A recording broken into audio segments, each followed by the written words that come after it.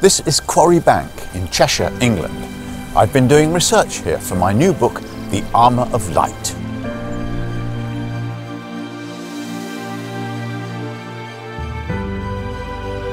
Today, Quarry Bank is an idyllic tourist destination and a fascinating museum run by the National Trust. And it was a mill, a lot like this one, where the characters in The Armour of Light would have worked. 14 hours a day, Monday to Friday, and 12 hours on Saturday, weaving cloth at machines.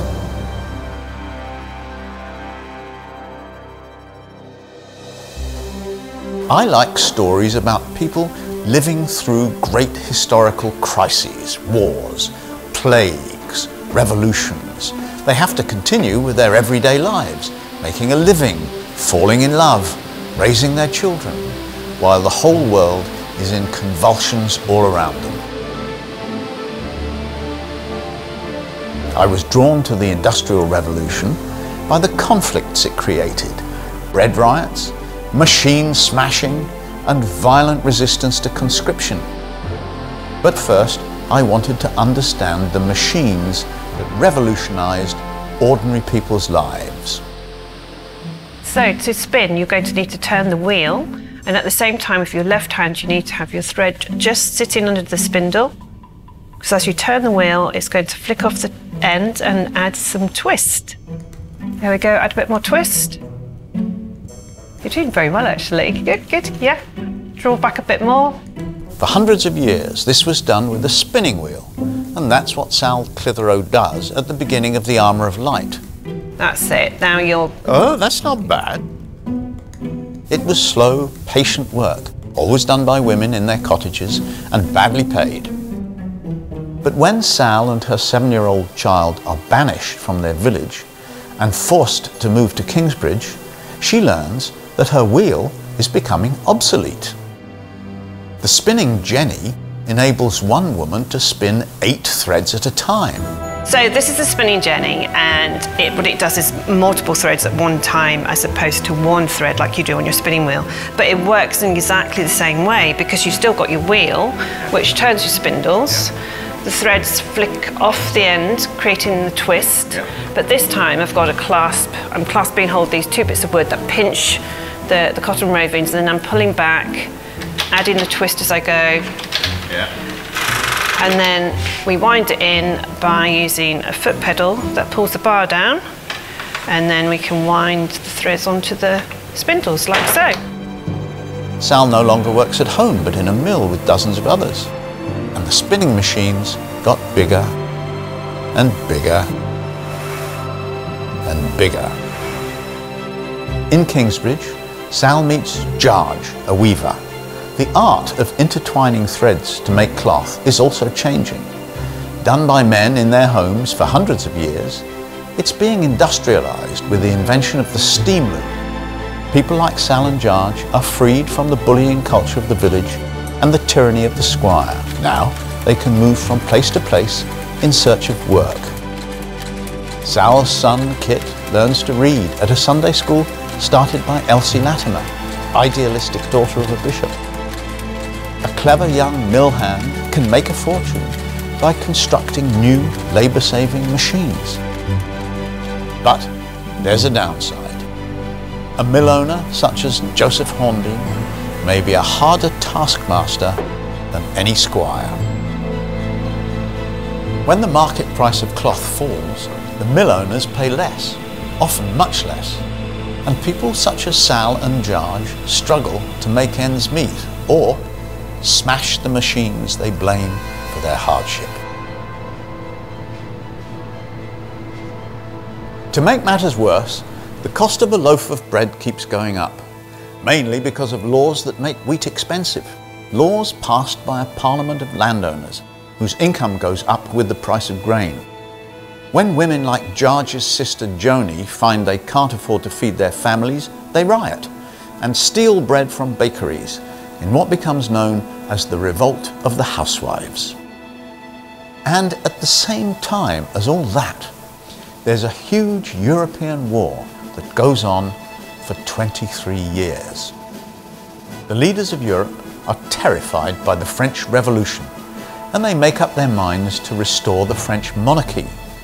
But they come up against one of the greatest generals of all time, Napoleon Bonaparte.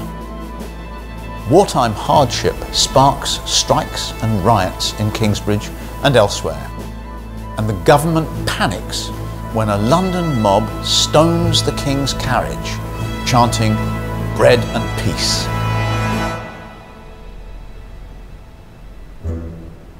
Many of my characters go to war, though not always willingly.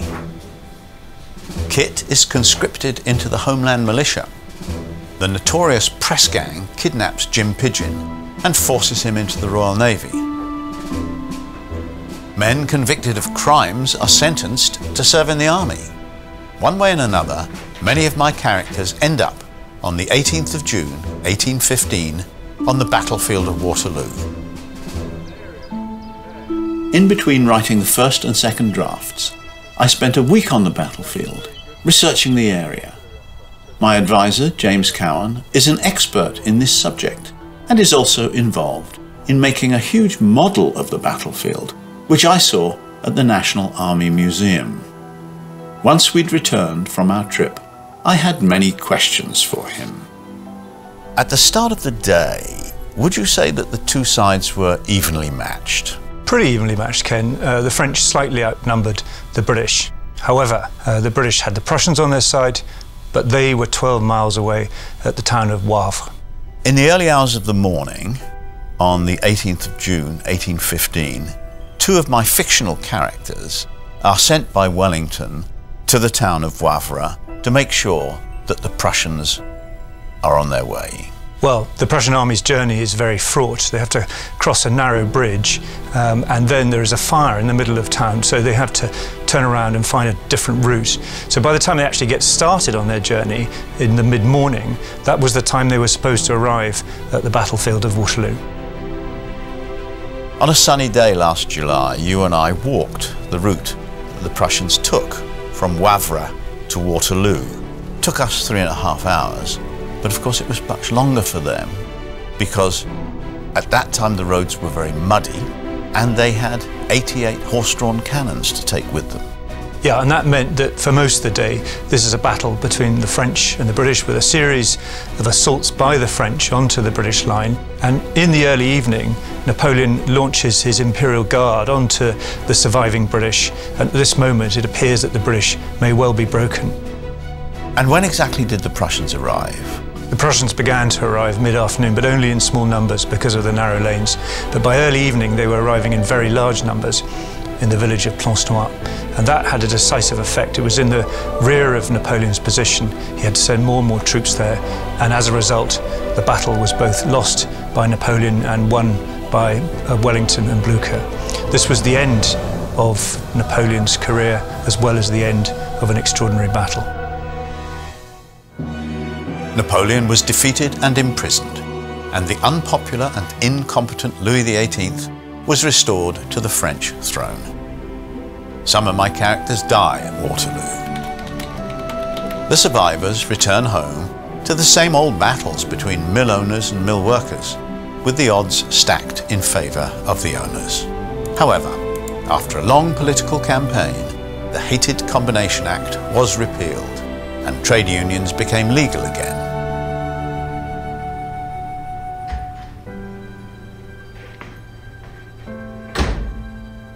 The Armour of Light completes an 8-volume cycle of novels which together chronicle the last 1,000 years of Western civilization. I didn't plan it that way. I always just wrote the most exciting story that I could think of. But this bookcase contains one copy of each of the editions and translations of the books that I've written over the past 50 years. And when I look at this bookcase and think about these stories, I can see that there's a theme to this body of work, and that theme is freedom.